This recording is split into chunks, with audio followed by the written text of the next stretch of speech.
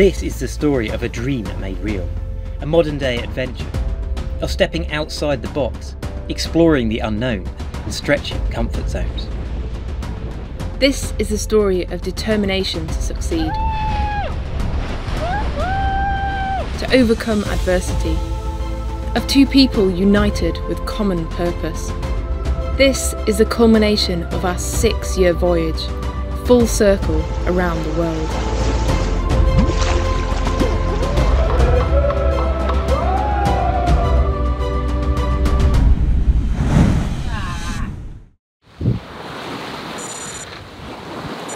It's 5 AM. We're approaching the coast of Grenada, having sailed overnight from Tobago. Although it's only a short overnight sail, it's probably the most significant passage of our entire circumnavigation so far. As we approach the coast here, we're going to cross our outbound track from England, which means we will complete our loop around the world, completing our circumnavigation.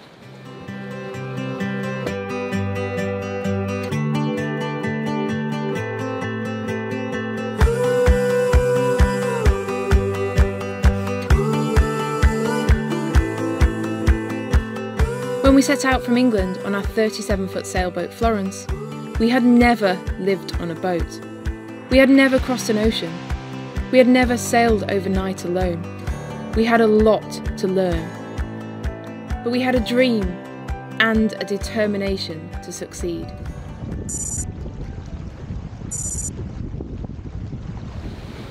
we're nearly there, we're nearly reached the point where we're going to actually cross over our track. It's just 8 miles in front of us now, and I don't know, how are you feeling? It's taken a while for it to kind of sink into me. I don't really... Yeah, same for me, to be honest. I guess it's just felt normal. We've been approaching this milestone for a long time and been really close for a long time, and it wasn't until I started thinking back to what a big deal it was when we first set off, and that it really hit home about what we're doing. It wasn't until this morning, just after dawn, I was sat on deck just thinking about this achievement in the context of actually sailing around the world, and remembering back how we felt when we were passing down this coast of Grenada 6 years ago, when actually we couldn't really comprehend sailing around the whole world at that point in time. We were splitting it into chunks. It was sail from England to Panama, and then work out how to sail from Panama to New Zealand, and at this point we were like, well, we'll work out the rest once we get to New Zealand. It takes a bit of a mental adjustment to think back to how we used to feel about it after now we sailed, you know, over 40,000 miles at sea, and just taking the boat across an ocean feels almost normal. Yeah. And then you have to back away from that and go, that's not normal. Most people don't do that. Back 7 years ago, we did have normal lives. We woke up to an alarm in the morning, sat in traffic whilst commuting to full-time office jobs, ate our lunch at our desks, and then returned home to mow the lawn, eat dinner, and prepare for the next day at work. Exploring the world outside of work was limited to a couple of weeks' holiday a year, travelling in Europe. Our passion was sailing. But this was limited to dinghy racing in evenings and at weekends. Our life was on track. Our aim was to work hard, save hard, and then retire early. We had a distant dream of sailing around the world in retirement, but no set plan. Then, our normality was shattered. After 14 years working for the same company, in the same building, the business that Matt worked for shut their UK office. And his job no longer existed. Our life track was fractured. We suddenly needed to make big decisions. Did we try to return to our original track with a similar normality? Or was this our opportunity to go off-piste? What about that dream? The one where we sail around the world in our retirement on a 45-foot catamaran? Could we do it now, on a smaller boat, with a limited budget? Maybe. We would risk losing everything we had built, say goodbye to careers, to financial security, to the normality we knew. But then we thought about everything we had to gain, and the decision was made. Today, we are going to see Florence, because we've just bought her. We just picked up the keys. At roundabout, take second exit towards lane.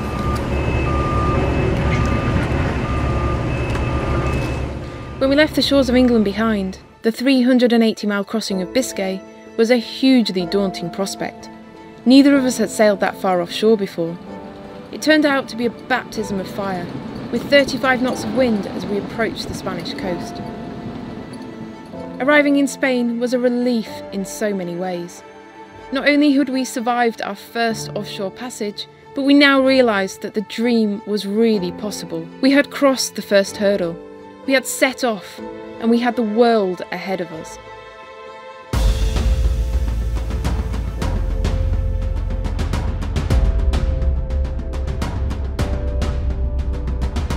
Seeing an island appear on the horizon from a small boat in the middle of the ocean is incredibly exciting. Porto Santo and Madeira were the first of many, and our excitement on board Florence as we made our first island landfall after 4 days at sea was indescribable.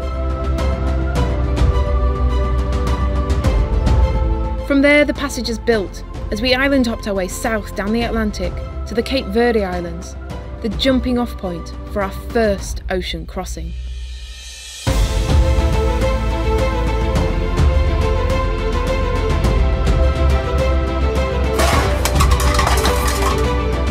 Our 14-day, 2,000-mile Atlantic crossing was a mix of highs and lows. The euphoria of loving life at sea and catching a massive fish Look at this whopper! was balanced by the serious business of squalls, a broken spinnaker pole to fix, and the most serious breakage of our entire circumnavigation so far. Last night we broke the boom, which is pretty major. After the squalls and damage at the end of the passage, it was a relief to arrive in the Caribbean. The delights of the balmy Caribbean were many to a pair of cold water sailors from England. This was our first winter summer. Cheers! Our first Christmas in shorts. Merry Christmas! Merry Christmas! Hey! The Caribbean is the most famous cruising ground in the world for a reason, and we could have spent years there. But the clock was ticking. When we set off from England, this trip was planned for 3 years. To keep to that schedule, we needed to sail halfway around the world to New Zealand in 18 months. So we left the carnivals behind and sailed west towards Panama, where we found our first taste of Paradise Islands.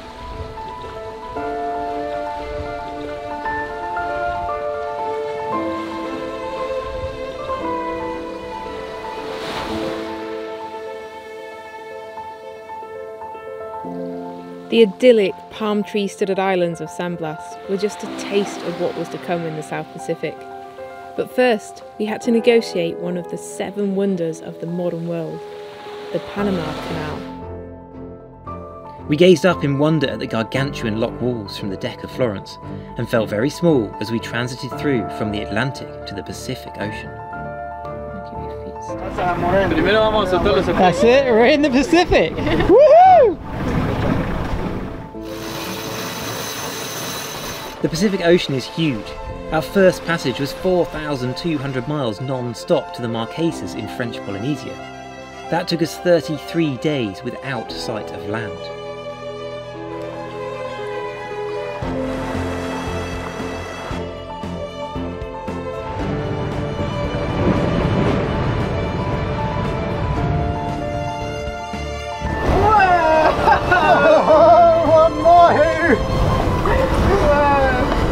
After all that time at sea, we were greeted by our first Pacific island, and one of the most spectacular anchorages in the world, Fatu Hiva.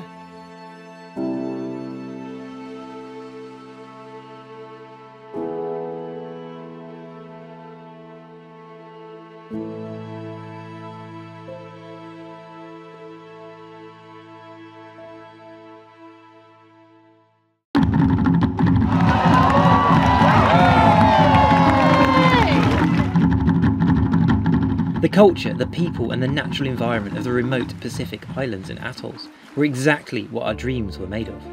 Our senses were overwhelmed, our minds blown. We found it difficult to comprehend that we had actually sailed here and it was all really happening.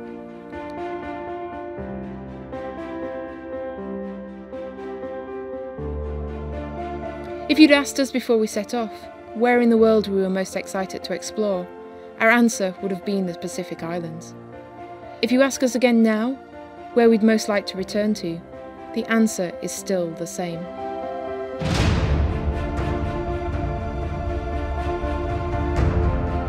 we have promised ourselves that one day we will return to this remote paradise. But island hopping across 8,000 miles of the Pacific Ocean was not without its challenges.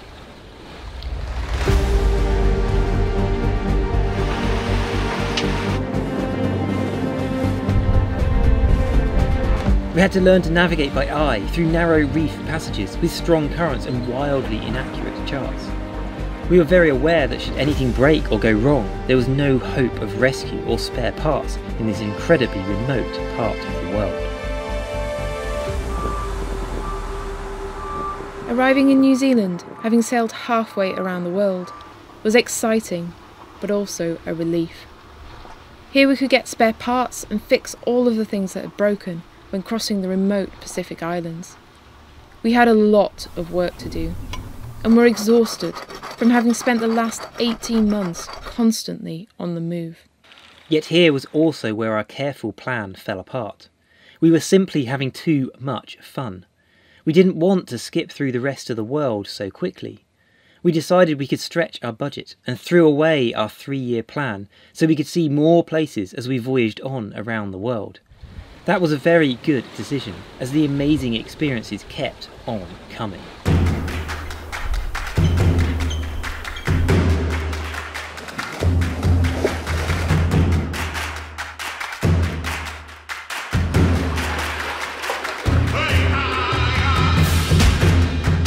In Vanuatu, we found ourselves standing on the rim of an active volcano.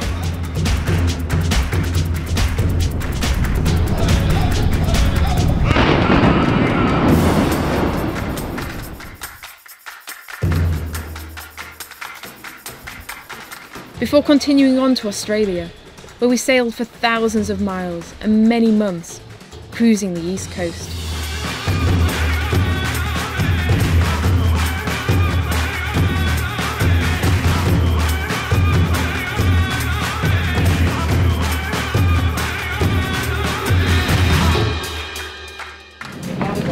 Sailing under the Sydney Harbour Bridge was one of the key top items that we wanted to do when we set off on this round the world trip, and we just done it. It's awesome!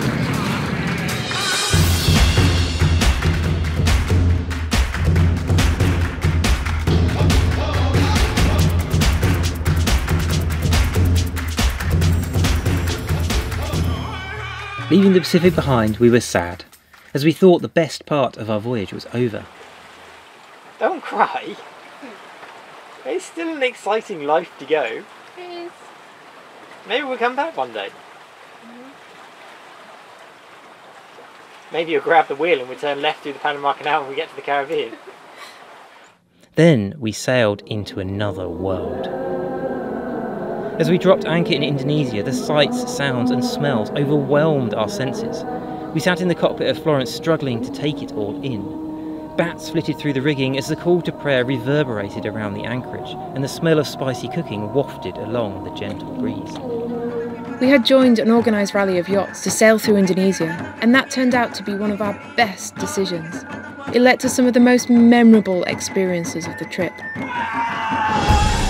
From racing war canoes in Bandanera, to racing water buffalo in Sumbawa,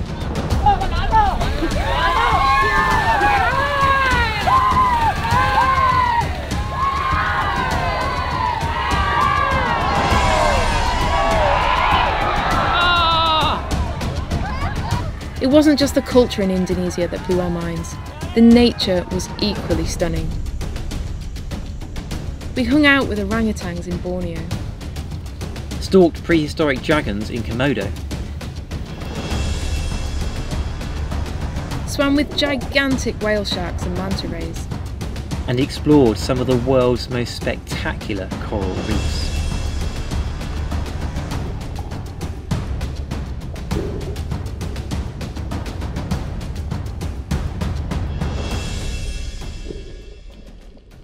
The people of Indonesia were amazing. One of the best things about travelling by boat is that when somebody shares their home with us, we can return the favour. Morning! Hello! I'm a little scary, but it's okay. Yeah. I'm so excited. Yes. So now you see the sail is just starting to flatten.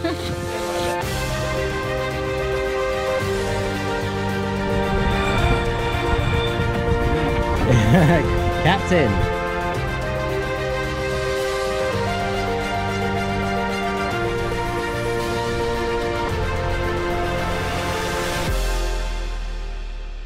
But now we were faced with the busiest shipping lane in the world, the Malacca Strait. Not just full of huge ships to dodge, but also unlit fishing boats and a never-ending procession of squalls and lightning storms. Sailing through the straits varied from scary to terrifying, and this is one of the few places in the world that we have no desire to return to. So this is the fun and games of sailing up the Malacca Straits at night. We've got a massive thunder and lightning storm, just like burst right over us. The winds switched through 180 degrees. We've got fishing boats doing 180-degree turns around us, and you can barely see through the rain. It's just hammering down. The wind really picked up really quickly, and it really doesn't help that our wind instruments are packed up as well, so we've got no wind direction other than looking up at the mast, and you can't do that because your eyes get stung by the rain.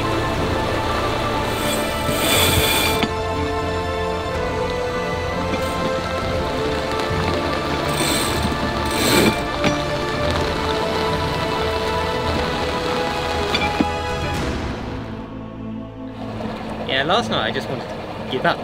I'd had enough.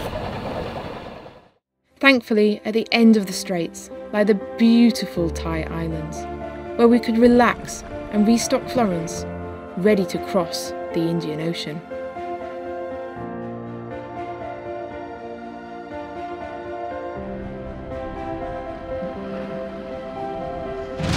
But then came COVID. Well, that's a first for us. We've just been kicked out of the Port Sabang in Banda Aceh, Indonesia. We got passed by quarantine and we were allowed to spend almost a week enjoying ourselves there. And then suddenly everything changed with the global situation on the coronavirus, and we were asked to leave. In fact, we're banned from the whole of Banda Aceh. We're kind of stuck, we're kind of stateless. Where we go from here, we don't know. So yeah, it's a bit of a strange feeling, really. With the world's borders closed, we found ourselves stuck on the edge of the Indian Ocean. Unable to get home and with nowhere else to go, for a month we were not allowed to stop in any port. We could not buy food, fuel or water, and anywhere we stopped we were told to leave immediately. It was a very scary time. But when looking for an uninhabited location to wait things out, we came across the most beautiful deserted island we have ever seen. We ended up staying in Indonesia for 14 months throughout the pandemic, and it was a time of polarised feelings for us. The stress of not knowing each month if we'd be kicked out with nowhere to go, and of trying to negotiate permission to stay. We've been told two diametrically opposed things. We're very, very stressed, and we've no idea how we even resolve this situation. Really, what a mess. What a mess. That was balanced with the highs of finding unsailed cruising grounds, making new friends, and learning to scuba dive and surf in one of the best places in the world to do both of those things.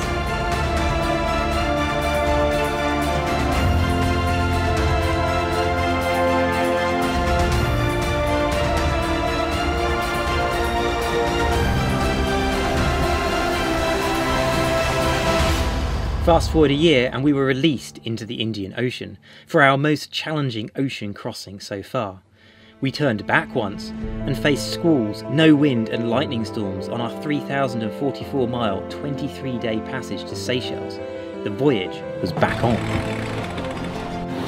That was the closest lightning strike I think we've ever had. Have we still got instruments?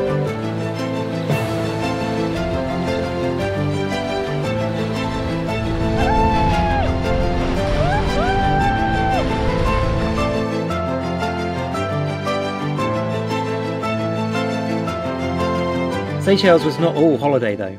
After so long unable to perform maintenance in remote Indonesia, we had a stack of work to do. With osmosis on the rudder, a broken engine mount to fix and a battery bank to replace, we had a busy time in the yard.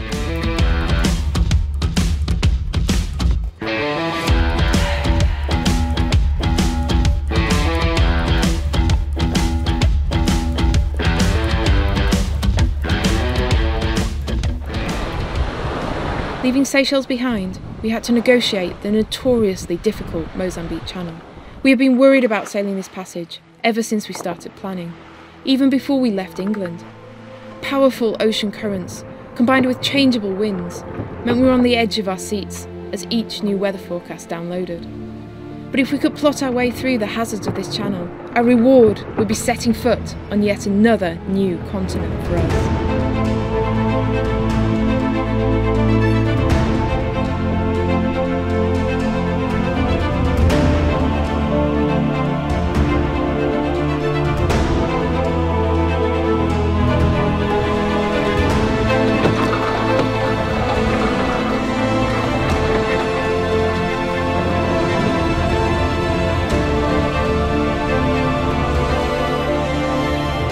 Arriving in Richards Bay, South Africa, we felt a heady mix of emotions. The relief of safe arrival after a hazardous passage, combined with our excitement to explore this new continent. We exchanged wide open seascapes for wide open landscapes.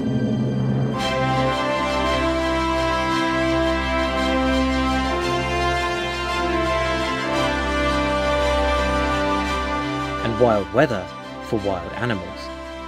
South Africa did not disappoint.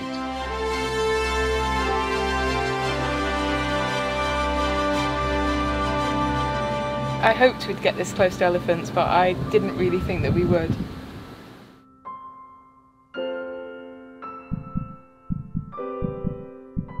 But this was just a pause as we waited a month for a weather window to sail around the most treacherous point on South Africa's coastline, the Cape of Storms. Propelled by the Agulhas current, we smashed Florence's 24-hour speed record as we sped down the wild coast towards the southernmost point of the African continent. We've done Cape Agulhas and now we've got the Cape of Good Hope, which is also known as the Cape of Storms. It looks like we're going to get a bit of a sting in the tail. We've got the wind is blowing straight up from the south, the southeast, off the Antarctic. It's flipping freezing. We're wearing all the clothes we have. And it looks like we're going to get blown past this cape pretty quickly. The coastline of South Africa has a fearsome reputation. Sailing around the notoriously stormy Cape of Good Hope is a serious undertaking.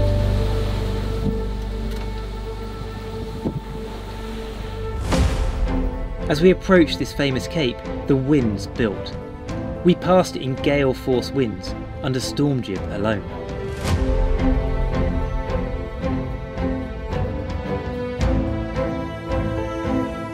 Cape is the one that we feared the most out of the passage, and given its reputation and what we'd heard about it, we thought this was going to be an awful part of the trip, but it's actually the best bit, it's the most fun.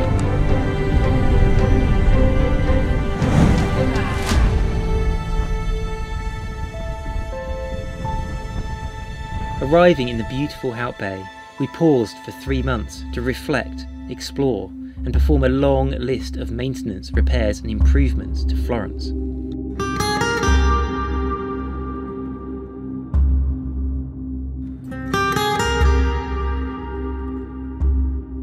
We still had 2 ocean crossings left between us and our home port.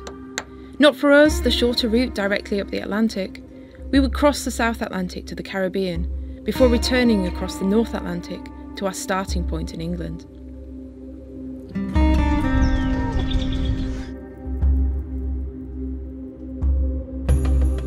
As the weather became colder, we pointed our bow back towards the equator. Setting out from Cape Town with Florence in great condition, we sailed north up the cold and foggy Benguela current to Namibia.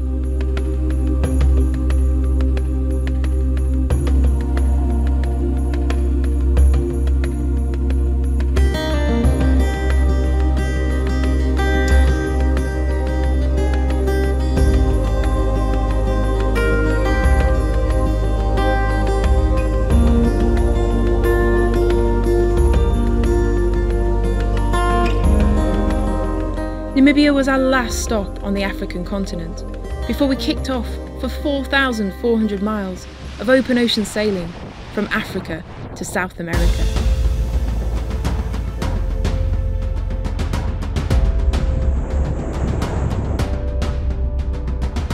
In the midst of the vast South Atlantic Ocean, we found the first of 2 tiny isolated islands on our route.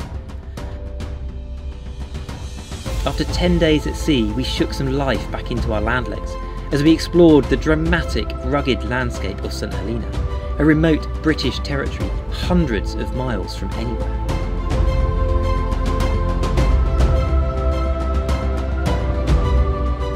But all too soon, it was time to sail on.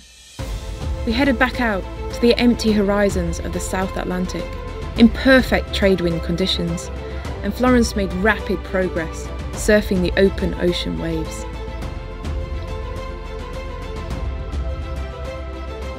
"12 days and 1,700 miles after we left St Helena, we spotted the tiny island of Fernando de Noronha, a Brazilian holiday island and a welcome pit stop for Florence.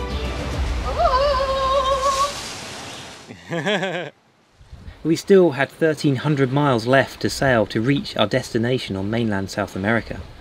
So after just 4 days exploring, we set sail again.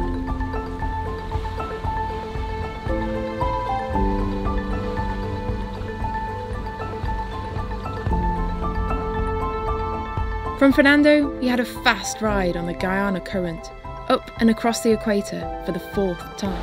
Cheers! Welcome to the Northern Hemisphere again. Cheers. Quite a fat tuna.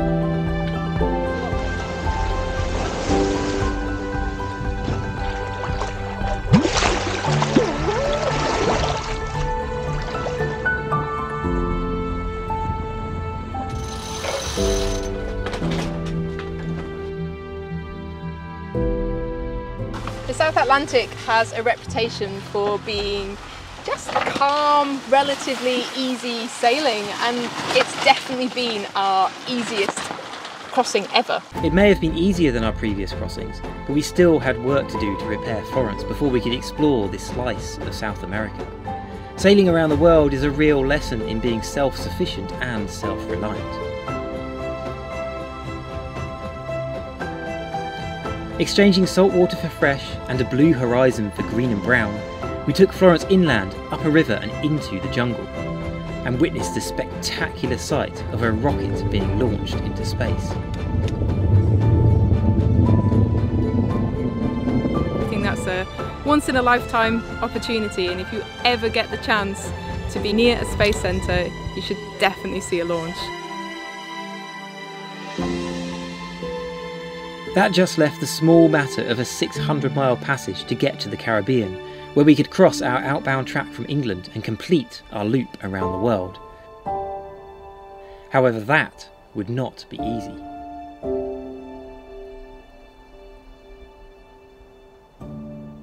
We've been doing so much sailing recently that we kind of saw 600 miles as being this little tiny hop at the end of our Atlantic crossing to get to the Caribbean. Turns out 600 miles is actually quite a long way. Between French Guiana and the Caribbean, we hit the doldrums, which plagued us with light winds and squalls. The weather was not going to make it easy for us to become true sailing circumnavigators. But after spending 6.5 years sailing Florence around the world, Neptune should have known that we are stubborn and will never give up.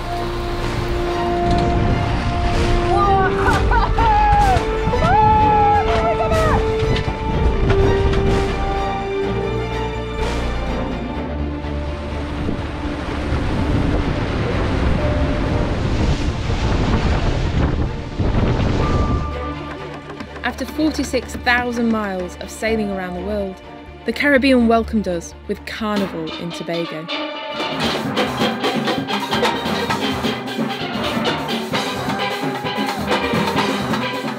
Now, just 75 miles later, we are approaching Grenada, and we have done it. Time for champagne breakfast. In proper Florence style, even though we sailed the entire way around the world for this, we couldn't bring ourselves to pay for proper champagne, so we've got Carver. Yeah, I'm not quite sure how far we have to sail to justify proper champagne, but this is not it. We are having it for breakfast, so... So shake it up. No. So sailing around the world! Yeah!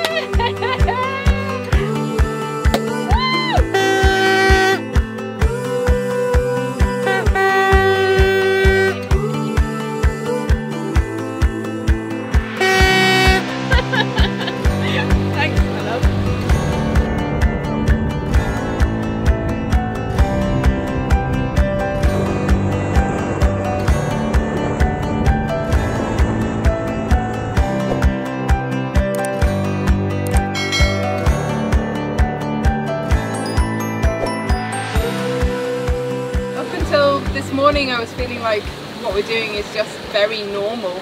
We live in this bubble where most of the people that we meet are sailing offshore and long distances, and it just becomes the norm. And it's just when you sit and process it like we have done this morning, that it's a reminder of how big this is, and it's something that we've been working towards for 7 years. 7 years since you were made redundant, and we started thinking about what on earth we were going to do next. Yeah, 7 years ago somebody said you don't have a job anymore. 10 months later we had bought a boat, sold everything and left England. Yeah. It's amazing that you still can have adventures in this modern world.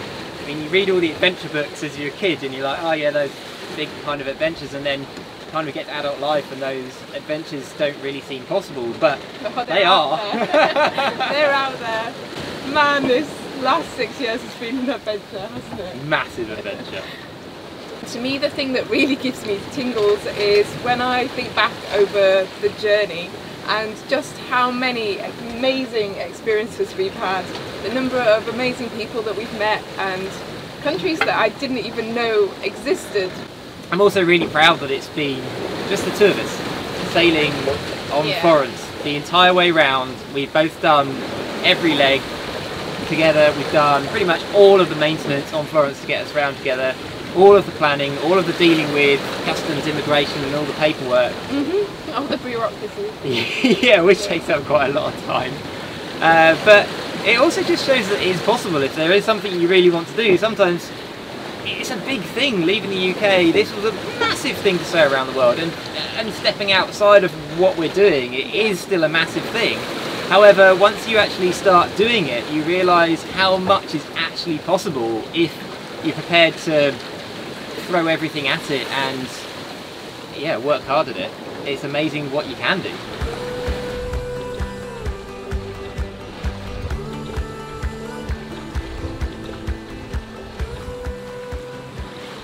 Now that we've closed our loop, you might be wondering what's next for us. Are we going to return to our old normality, or are we forever changed?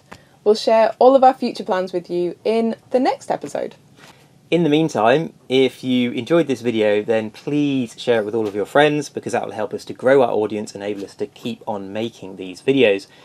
We found this video a really difficult task to pack 6.5 years of sailing around the world down into one short YouTube video.